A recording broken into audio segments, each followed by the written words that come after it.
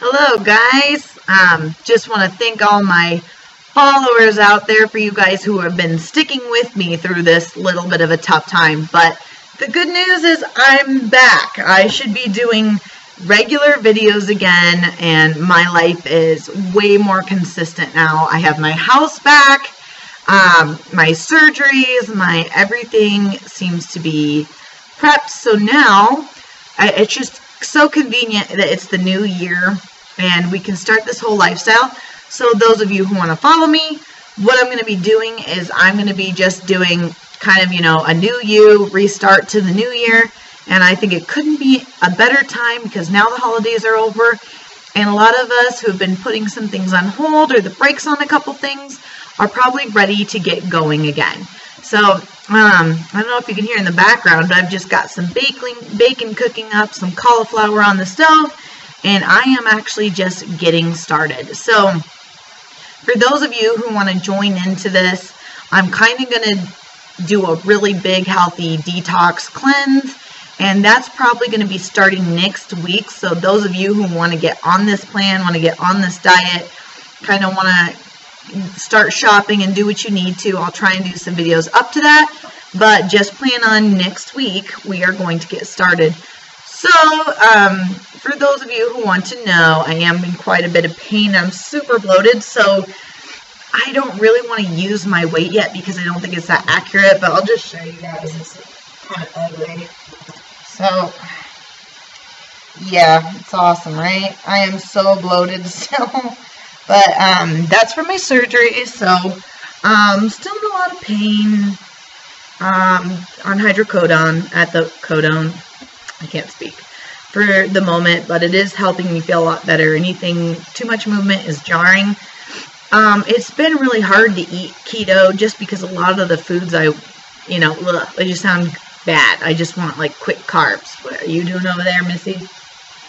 But I've been good. I've really cut up a ton of vegetables and done a lot of ranch.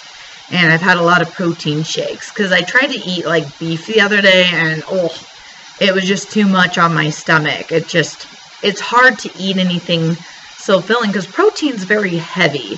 So I'm just keeping it light. I'm not really worried about what I'm eating or not eating at the moment. But, it just happens to be more keto. But I've had a couple popsicles or some Gatorade, which I don't really know if it's that keto or not. It says low carb and all that, but, I typically would not drink those things otherwise, but I'm doing the best with what I have, and starting next week, because of going through all this and surgeries, you need to kind of cleanse your body of everything. Now, here's what we're going to talk a little bit is about detoxes, inflammation. Do you need to be on a detox? No. If you're eating healthy, your body should naturally be able to detox. It's eating whatever it is. So people usually detox so that they can eat a whole bunch of crap or drop enough weight just to look skinny for some photos and then trash it by drinking a ton of alcohol or eating a bunch of crappy food because it's going to trigger those instincts to eat bad things. So we don't want any of that. What we're trying to do is set us up for a lifestyle. So what I would usually call as a detox is you want to desugarize, basically. You want to get your body used to tasting normal, natural, healthy foods again. And it can be done in multiple different ways. This is what's so nice about this diet is that it's really catered to you. You should pick what you want to eat, and that's why this works. The key to this, though, what we're going to do is we're trying to get our bodies on low inflammation. So, for example, like that bruise, if I kept aggravating it or hitting it or re-injuring it, it's not going to heal. It's just going to keep festering or could get worse.